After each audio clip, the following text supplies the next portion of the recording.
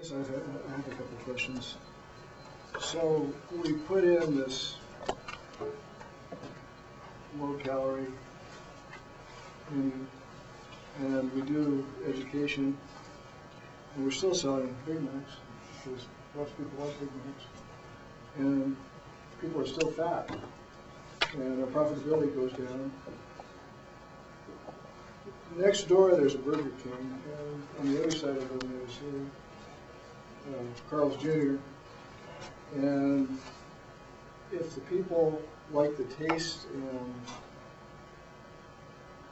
some people, that's their only meal for the day, a lot of times. If the people like the taste of it, and the people still eat the high-calorie foods or the high-sodium foods, a Big Mac, you missed the sodium piece because you're too young to understand what sodium does to your blood pressure. But it has like 2 grams of salt in it. If they eat some of the low-calorie stuff, but overall the problem isn't solved, you still got fat people. How is that socially hooked up to what we're trying to do as a company? Well, we chose the initiatives that we chose because we feel that right now, with the current value meal plan that we have, where we say it's cheaper to get a sandwich, fries, and soda together. Right. Okay. That emphasizes the consumer choice to buy that, to get what we recommend. Got it. Okay. So you would have family meals that would have an option to have something different. You got to be kind of careful that we don't want to advertise this one as a healthy family meal, because it's like the old Army problem where they start calling things smart bombs, and we got away from that. We called it precision guided munitions because everybody thought the rest of the bombs were done. You can't be, this is healthy, this is unhealthy. You can't do that. Well, the hope is to merge the two together and say you can still have some of this, but specifically, like, we would like to do it. 1 fry, 1 carrot, 1 dipper, 1 apple slice, and then within the family you can sort of divvy it up. Also, the key is awareness about what you're eating, because some of the products, for a while, there was more calories in our salads than actually in the Big Mac. So we need to make our consumers know what is in their best interest to be eating, and how to integrate it into, like, if they are dieting or if they are trying to lose weight, what is the best option to take. We have to make it feasible for them to come to us still. And also, you address the issue of profitability. If people don't come to McDonald's just for the Burger King. Consumer sentiment is changing. You can see the proliferation of the South Beach diet and the Atkins diet. People are becoming more conscious of what they're eating, especially because obesity is such an issue. And so hopefully, in the long term, consumer sentiment will change, and everyone won't want to eat a Big Mac. And so we need to anticipate for that change now. And in the long run, it probably will be more profitable for us if we can offer healthy initiatives instead of just hamburgers. You pointed out that the majority of the issue has to do with the relative level of education and poverty. The correlation is there. Do you think that people with lower levels of education and lower levels of income will become as aware as the crazy people running around the South Beach diet in the supermarkets? We don't necessarily believe that they'll become as health crazed as some others. However, it's just about providing the basic nutritional skills for making good decisions for the most part. We're not about creating, health nuts. We just want them to be able to get the meal that they need quickly and affordably without it having any detrimental effects in the long run. I have 2 questions. First of all, thanks for your presentations. You guys have a good balance of things. Anyway, my first question, like many truly global companies with rather mature business plans, the majority, of my understanding, of McDonald's revenue actually comes from outside the United States. And you mentioned Canada. And so I guess my first question is, the recommendations you've made, do they apply just for our business in the United States and Canada, or do they apply for all of our regional business as well? Well, let's go fast. Just look, we have a copy of the 10K right here. Okay. The U.S. makes up. The U.S. and Europe make up a substantial portion of the revenues And so you're asking if our plan can be implemented in other nations? I just think your recommendations would apply just for U.S. and Canadian or U.S. only market, or would Our it apply for all? recommendations only apply for the United States. Okay, good. And part of the reason is because the obesity epidemic is most serious in the United States. Okay. Okay. And it looks like you're familiar with our annual report, which I think is good. With regard to, you mentioned the balance of the legal and the ethical issues. I appreciate your points on the ethical issues and make sure I understand it correctly. Are largely focused on commitment to stakeholders, being our consumers, and commitment to our communities, which is a critical part of the McDonald's brand, which we described in many ways. With regard to financial, the change, some of the changes you propose, I understand from one slide, it's differentiation. So we're not saying, we're not replacing things with traditional choices on our menu, we're simply adding to our menu. Okay. But also essentially changing the image of further adding complexity to the image of McDonald's portrayed. What, are there some financial negatives or risks there as well? Well, by broadening our consumer base, we think that this will help increase our revenues. In 2003, we say in our 10K under the footnote that our revenues have increased in part because of the salad initiatives that we've taken. So this is a healthy option that we've implemented that has helped increase our revenues. So this will benefit our shareholders because it will increase our profitability by adding in more healthy options. And the financial plan that we propose of restructuring the plan comes at a smaller cost to us. And we want to emphasize that just by changing a couple of the things that we have going, we can affect more change in the community. And the benefit that the community will receive far exceeds any cost that we will incur. Because traditionally we spend $1.5 billion a year on marketing, and adjusting our marketing strategy where we already have money allotted for will allow us to do a lot. It'll allow us to do a lot of good with a little bit of change. Does that answer your question? Yes. Okay. That's good. On the salad issue, I guess I understand that a burger is perceived as fairly low-end food. I find us in a more compromising position ethically that we've produced a salad that's professed to be somewhat healthy that has more calories than the Big Mac. And I actually perceive us having greater liability if someone switches to the salad thinking it's less caloric, and to further his point, the problem persists. That to have a true diversified menu, we need to have food that is really, in fact, walks the talk. As a parent of a 3- and 5-year-old, I go to McDonald's and I would perceive the salad to be somewhat a healthier option than the burger. I still choose the burger because that's why I go to McDonald's. And addressing the issue of trying to get my 5-year-old to eat an apple or a carrot at McDonald's versus a French fry is certainly a parental challenge.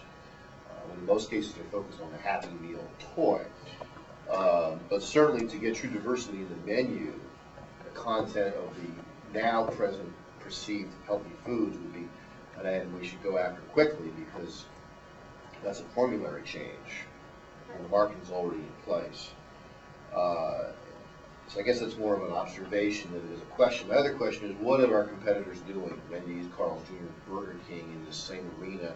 And what kind of market analysis data do we have? Are we ahead of the game here? Are we in front of the parade? Are we behind the parade? Or are we just trying to feel our way compared to our competitors? We are the most visible front for creating healthy options. But if you walk into Wendy's, you'll see their information is a little more readily available. They're actually marketing the salad option a little more heavily. But if you do look at the Wendy's salads actually have more fat and calorie in them. They're worse than ours. They're worse than The Wendy's salads, if you add all the components in, range from 500 to 750 calories. And to address your concern before, which is a very valid concern, we probably should have mentioned this in our report. as far as the salad, maybe that has a lot to do with the education, as far as letting people know that if you add this much dressing, you're gonna get just as unhealthy of a meal as the Big Mac. So, to address that, Because the crispy chicken, now we're really putting KFC on the salad, and KFC's probably got a pretty similar problem. right. Actually, the most calories in the salad come from the dressing, and we do offer a low-calorie dressing, balsamic vinaigrette, which is only 15 calories. And we do, and on our placemat, we say, when we're advertising our healthy options, we say salad with balsamic vinaigrette dressing. And what's the total caloric intake? This is probably with ranch, with high-fat ranch content. What's the total calories on the salad with the balsamic vinegar? Balsamic vinegar, you would subtract So it'd be closer to 450 calories So it's 80% of the calories in our salad come from the dressing. from the dressing, exactly. Okay. And so maybe we could implement smaller portions of salad dressing, like offer a half portion, maybe, and we could do that at relatively low cost. Sure. I mean, we could leave the pricing structure at the consumer level the same, cut the dressing in half, and the numbers look better and everything gets better. Right. So, do you feel like we need to address any part of your question, or it was kind of complex? The answer to the question is good. It highlights where some of the numbers come from, and the why is as important as the number, in many cases more so. We have some easy, what I call low-hanging fruit options here to go after some things that don't cost us any money at all, and some packaging changes in the dressing. So those are the kind of things that executive managers like to see. What can we do quick and easy, sort of floor our demand for fast food in the society? Because the probability is that we as senior management will be here a year or two from now. So we like to see the numbers improve quickly. Just as an aside, this sort of was a glitch in our program. The chairman died on Monday. Right. So, Hence my point there on that reference. I guess the other question I had is, are we going after, to further his point about, are we going after true societal impact, or are we trying to make a reasonable good faith effort to protect ourselves in the liability world and be a little bit ahead of the game in our competitors? we feel that primarily we've been taking a role of placing the blame on consumer responsibility. And we want to recognize a little bit more that there is a strong correlation between obesity rates and the proliferation of the fast food industry. And we want to show the society that maybe we didn't cause that, but we're going to help you out, and we're going to try to make it a better situation. So societal impact, I would say, is where we're going. And as a byproduct, we think that will correspond with competitive edge. So part of our community education, is my last point, is we're going to get with the school districts in the grammar schools, which is where the real focus group needs to be. Right. I mean, my kindergartner is learning about food groups right now, so when you focus the impact, you have to reach them at that level. You talked about two-year-olds know what McDonald's is. You get into 4- and 5-year-olds, those are the ones who can begin to differentiate the difference. And there are some Head Start programs for specifically low-income areas, because it's very hard to infiltrate the low-income area schools just because of their structure, that some Head Start nonprofit organizations who are starting to offer children classes on nutrition in hopes that they'll be able to, actually the goal of them right now is to avoid McDonald's, but if we got in with them and showed them how to work with McDonald's, hopefully that would have a positive impact as well. Thank you. Just one question. I know that several years ago, our company was caught up in a lot of controversy with environmental groups who were concerned about packaging, how fast our packaging was contributing to filling up landfills. And at that time, we worked with some of the more moderate environmental groups, actually let them come in and to our restaurants and evaluate our processes, and with them we reached agreement on how we could reduce packaging and make everybody happy.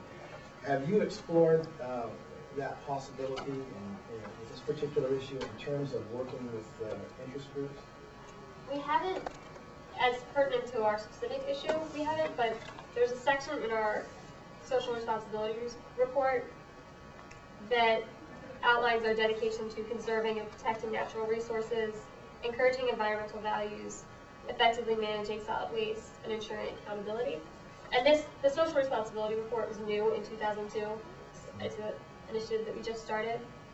And it talks about our structure, and it addresses how in 1990 we established a corporate environmental department and the ways that we're working with the community on that issue.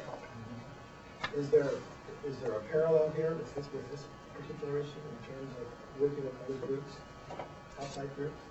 I think within McDonald's, we have a lot of sponsorships and we have a lot of partnerships. But one of the main concerns was when we were reading through this, we noticed that there weren't very many partnerships as far as fighting obesity, because we haven't yet identified our role in obesity. But if we think that that's something we need to explore more. Probably, if we could get the data, we would find that those that are obese, their lifestyle and their diets at home are probably contributing greatly to the situation. People bring those problems out into society if they have them at home. I see it in the workplace. They bring the problems to work, and then things go bad at work. And they're going to McDonald's because it's consistent, convenient with whatever they desire in the home. So the education aspect is critical at a young age, because by the time the kids are 5 or 6, it's a done deal. Is there anything else we can address? Sure, I guess I have one last question. I appreciate you've advocated differentiating our menus, improving sort of communication or information sharing with our consumers. Now, are there other options to achieve the goal that we're here to discuss today, which is to sort of disconnect obesity and fast food and McDonald's identity with that? I guess one thought to consider would be another brand of restaurants we might have that have a different type of menu. Are there other things like that you consider the first pilot? Well, McDonald's as a corporation has been buying other companies that are focused more on healthier options. One of the companies we own is Chipotle, which is a Mexican restaurant, and we're not advertising low-fat brand muffins, but we are expanding outside of the fast food industry where the food is healthier. But also, McDonald's as a brand image is really powerful right now. And currently, speaking to an expert in nutrition and food studies, Dr. Marianne Hessel, she has said that the fast food industry, as it is now, without differentiation, is kind of reaching a plateau. People, because of the obesity epidemic, people are just kind of tapering off their consumption. Therefore, differentiation is key, probably, in maintaining our profitability in the future years. Where are they going if they're not going to the fast food industry? Well, one company that has done very well is Subway, and they really market a healthy lifestyle. And they have the partnership with Atkins Diet, which, when we looked at our market structure, would be very difficult to initiate within our company based on the content of most of our food. But we could look into bringing in some Atkins-friendly options that would comply with, or the zone diet, comply with some of the diets that are out there. I mean, the Subway produces, or on their menu, on the billboard, there talks about grams of fat in particular sandwiches. It's easy information to make a choice as you're walking through, even to an uninformed consumer. And that's it. They built their business around that. So it isn't a cultural change for them. What we're talking about here is a dramatic cultural change, which obviously won't happen overnight. We have to walk a fine line there between accepting responsibility for obesity and trying to be part of a solution. And you can see that when you walk into one of our restaurants. There's placemats on the trays, and the nutritional information is on the back, but on the front is a huge picture of French fries. Just and it's You have to flip it over. You have to flip it over. So it's readily I had no idea there was text on the back side, because by the time the ketchup gets smeared on the front side, I'm not likely to turn it over until I'm trying to peel it off before the trash. Exactly. So you can see the intrinsic differences in the company structure. Yeah, that's another marketing thing that we could focus on, is to change that literature that every consumer sees, from the big French fry to something more balanced. Right, and that's even better than some of our other competitors who you have to ask specifically. At Wendy's, we had to ask specifically to get nutritional We information. went to Wendy's to ask for the nutritional facts, and they were like, "What are you talking about?" laughed at us. Yeah, they laughed at us. It was And rather then the one they unfavorable. gave us had writing on it, so they're not readily available, and it was very poor the way they had it. Well, certainly an open disclosure is better because you can never survive the cover-up. And if we're covering up something that is really egregious, in the end we lose. And all of these are tied to the legal issues. Thank you very, very much. Thank you.